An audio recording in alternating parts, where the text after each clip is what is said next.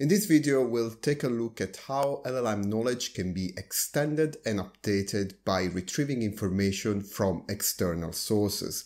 This is what's typically referred to as Retrieval Augmented Generation or RAG, and it often relies on concepts such as semantic search and vector databases. So together we'll take a look at what all of these terms mean and how they can be used in practice to create an effective Retrieval Augmented Generation system.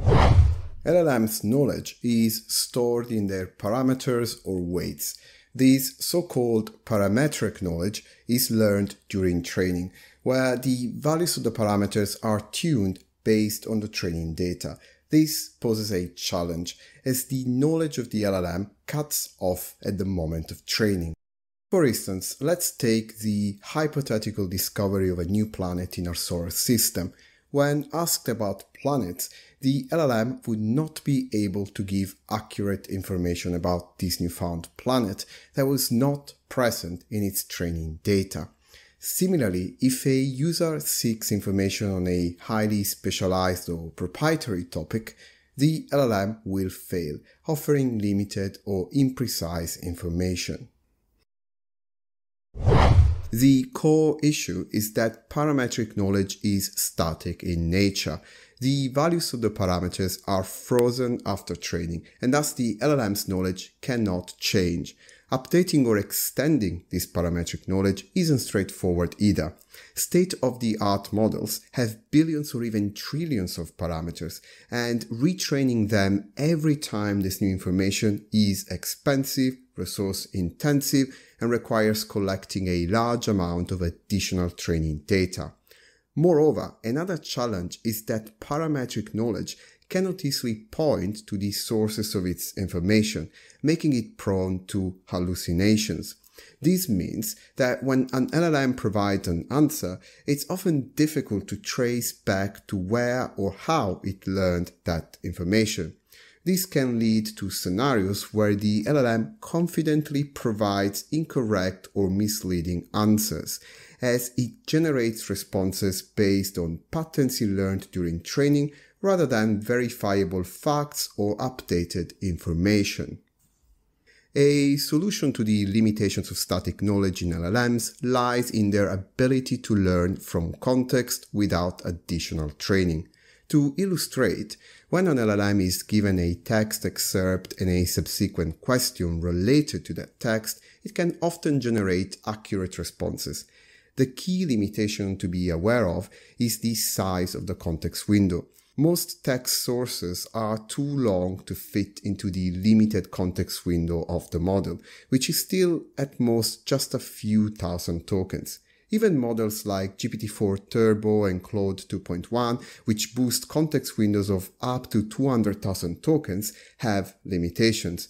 This capacity might accommodate, for instance, the entire content of a medium-sized novel or a small set of academic papers. However, even this extended window may not be sufficient to include all the possible additional knowledge we want the LLM to access. Moreover, as the amount of text approaches the upper bounds of their context windows, the efficiency in retaining and referencing earlier parts of the text diminishes, leading to potential inaccuracies or omissions in the generated content. Instead, we want to be able to select smaller passages relevant to the query and only feed those into the context window. This is where Retrieval Augmented Generation comes into play. In a RAG system, an indexing module breaks down documents into smaller pieces or chunks, which are then stored in a database. When you ask a question, a retriever calculates the similarity between your query and the text chunks in the database, fetching the most relevant pieces of information. It then instructs the LLM to answer your query using those pieces of information. Maintaining and updating this database with new information is both cost-effective and less complex than continuously retraining the LLM. Furthermore, RAG diminishes the likelihood of hallucinations, inaccurate or fabricated responses, by enabling the system to reference the origins of its information. For instance, if the database contains the latest scientific research, the LLM can accurately answer queries in this domain, citing the relevant studies or findings as its sources. As we've seen, in a RAG system, we have a retriever whose job is to go into the database and find the most relevant text chunks that the LLM can use to answer the query. However, how do we identify these text chunks given all of the data present in the database? A simple approach would be to search for keywords in the query and match them to text chunks in the database. However, this approach often falls short. Keywords alone may not grasp the full semantic meaning of a query. For example, consider a query like, what are the consequences of global warming on polar habitats? And the relevant passage that discusses the impact of rising temperatures on Arctic ecosystems. Despite the absence of direct keyword overlap, the passage is clearly pertinent to the query. This example highlights the limitation of keyword searches, as they might overlook contextually relevant information that doesn't share exact keywords but is semantically connected to the query. A solution to the limitations of keyword search is semantic search. Now, semantic search is based on the concept of sentence similarity. Essentially, given two sentences, we want to determine how similar they are in meaning, even if they do not share any direct keyword. Sentence similarity models convert input text into fixed size embeddings. These are vectors that capture semantic information and can be used to calculate how close or similar two given sentences are.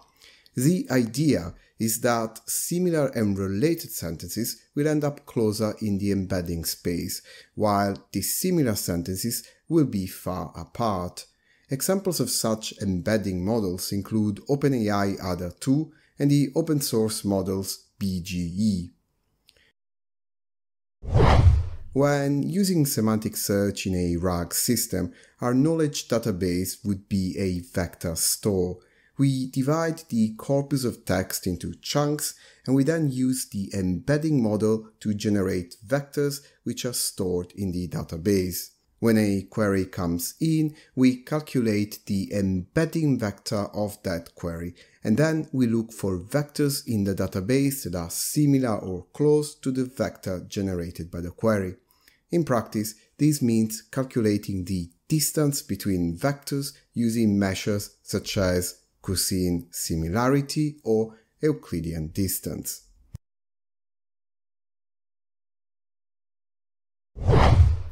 To close this episode, we're going to quickly jump into a Colab notebook to see a RAG system in practice. Here, we first install some of the packages that we need, such as Langchain, OpenAI, and ChromaDB, and then we do some imports from those packages. Because we're using GPT 3.5 Turbo for inference, we also need to set the OpenAI API key. Incidentally, if you want to use an open source LLM for this, I recommend to use something like Llama 2, which actually works really well for Retrieval Augmented Generation systems. So, what is it that we are going to build? We're going to take a dataset which contains transcripts from the Huberman Lab Podcast. This is a very famous health and fitness podcast. I actually follow it myself. And here we have a dataset with 20 such episodes. So let's download all of this and extract it. And we can take a quick look at this. So you can see the 20 episodes. Each episode has is contained in a text file. And if we open it, the structure is pretty simple. You can see that at the beginning of the file, we have a YouTube URL. This is where the episode comes from. Then we've got the title and the full transcript. So it's going to be quite easy to parse this into a Langchain document, which is going to be our next step.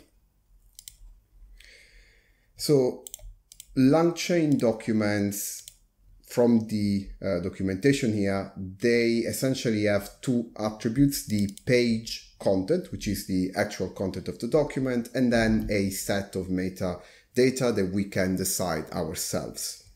Incidentally, this is the JavaScript documentation for Langchain. We're using Python, but the objects have got the same properties.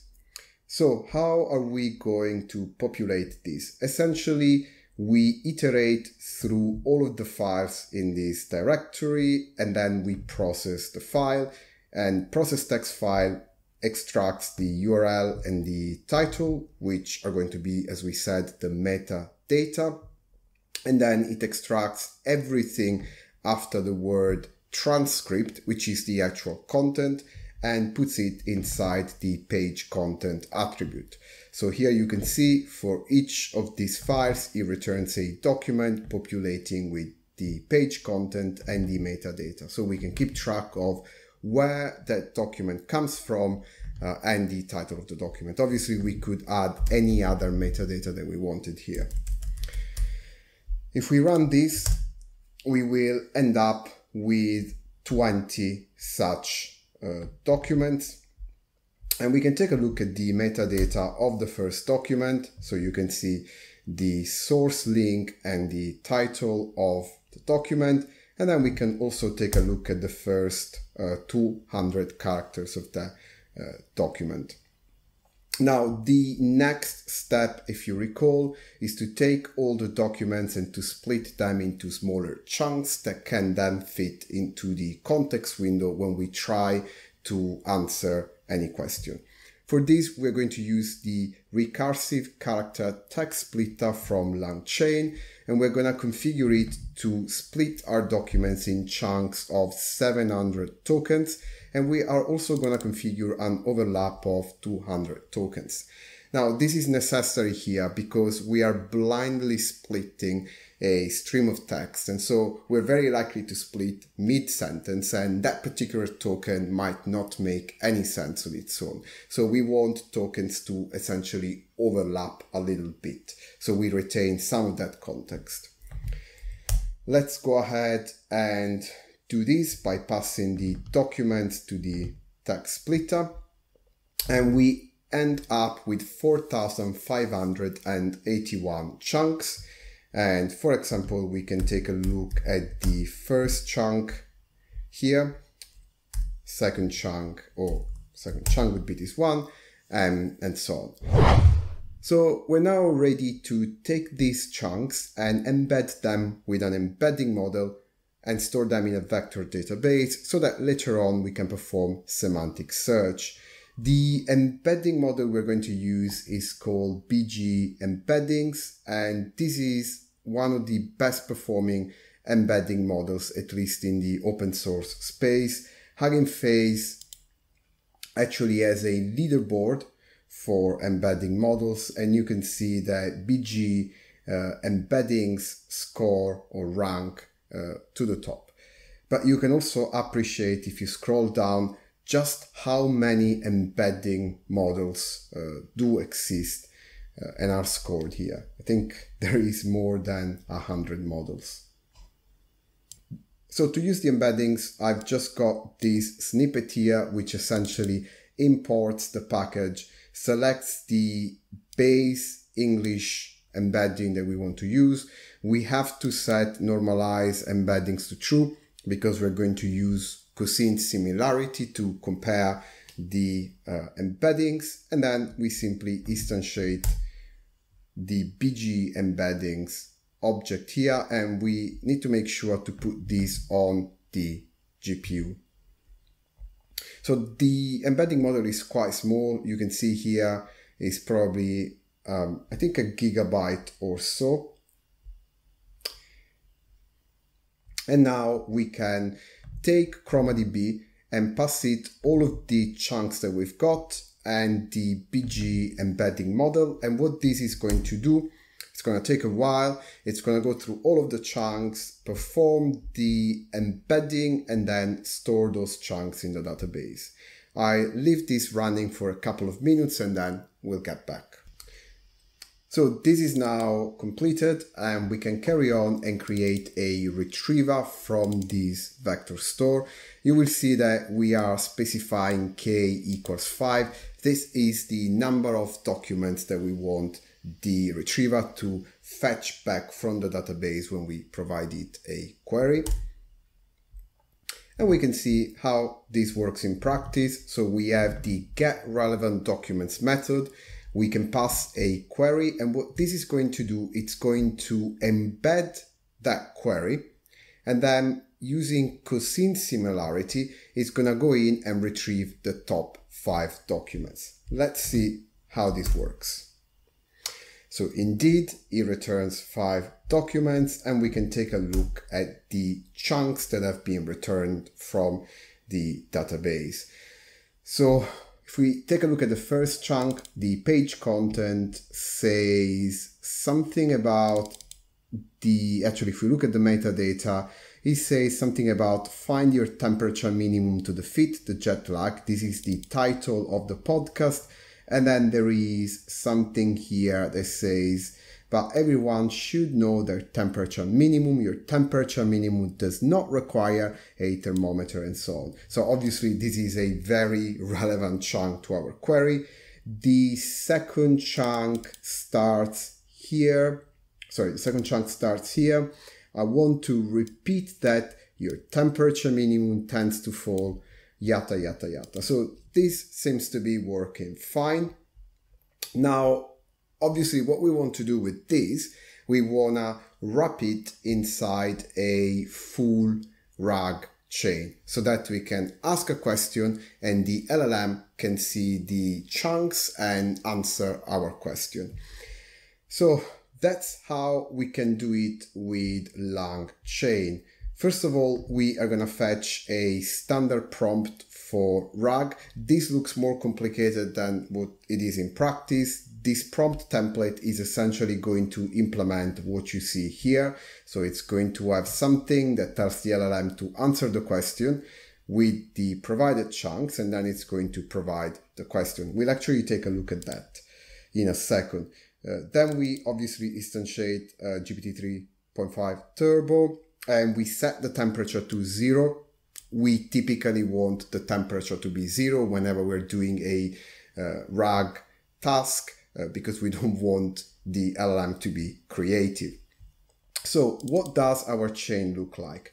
Here I'm using Langchain expression language, which is a very intuitive way of creating chains. So the first thing that I pass to the chain is an object which contains the context, which comes from the retriever. So it's going to contain essentially the chunks, and I pass this through the format document.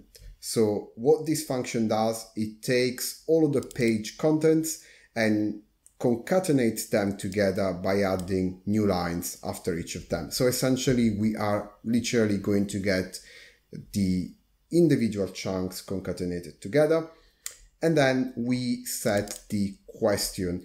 The question is going to be whatever we pass here to invoke. After we have this, all of this is fed into the prompt, and then it's fed into the LLM, and then the string output parser will just extract a string out of that. So if we prepare this chain, what I want to show you is what the standard prompt for RAG looks like. Let's take a look at the template. You are an assistant for question answering tasks. Use the following pieces of retrieved context to answer the question. If you don't know the answer, just say you don't know. Use 3 sentences maximum and keep the answer concise. Then it's got the question, and then it's got a placeholder for the question, which you can see is one of the input variables. And then it's got the context here, and it's got the placeholder for the context.